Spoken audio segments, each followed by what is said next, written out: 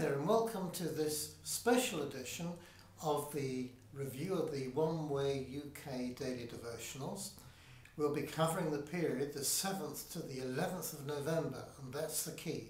So everything that we're looking at is focused on the 11th of November, Remembrance Day. We're taking one item from each of the days that we've looked at, from the 7th to the 11th, and from what we read in John 11:47 through to John 12:2 from the New Testament, which is what we were studying this week. On Monday, we saw that the Pharisees actually thought that it was all about them, but in reality it was all about Jesus. They were pursuing an offensive campaign against Jesus, trying to arrest him, have him killed.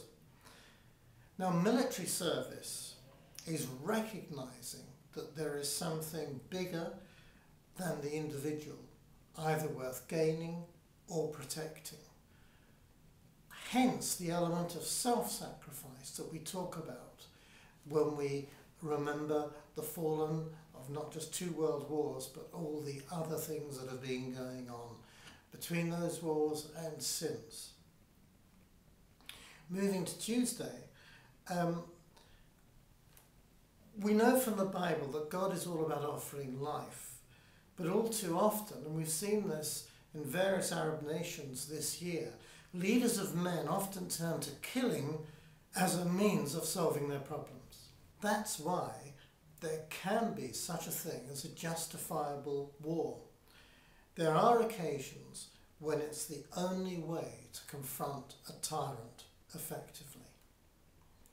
Moving on to Wednesday, we saw that there was a practical outworking of the death threats which hung over Jesus. And I won't go into the detail of what that was. You can see it in John 11:54. But the key for us is that on Remembrance Day, we see the practical outworking of war and conflict, which is grief and loss.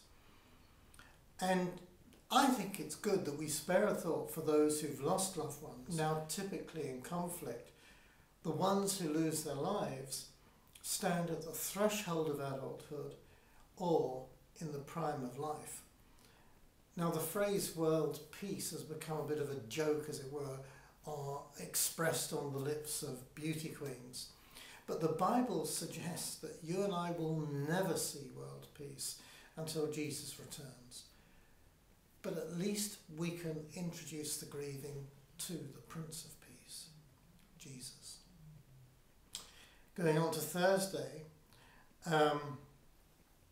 we discovered that, of course, doing good, it doesn't make us immune to criticism. And have you noticed how some people have, or some groups even, have criticised the continuation of Remembrance Day? Now, what's the Bible's view on remembrance? Well, it's strong on remembrance, but in a very positive vein. For example, let me just read from Psalm 77:11. I will remember the works of the Lord. Surely I will remember thy wonders of old. Now, we may carry bitter memories of the loss we've endured. As we turn to God, he is able to comfort us and give us a future and a hope. God takes the bad things of the past, things that the Bible would say that our enemy has meant for evil, and he will turn them to good. Sometimes it's almost impossible to believe it, but if we hang on in faith, we will see these things turned around.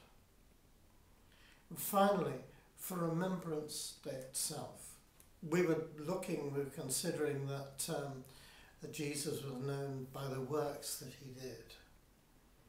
I heard recently of somebody who was releasing some girls from a pork warehouse, where they had been taken. They were being trafficked for the sex trade in Europe, and she, as she and others reached them and said, look, we can get you out of this situation.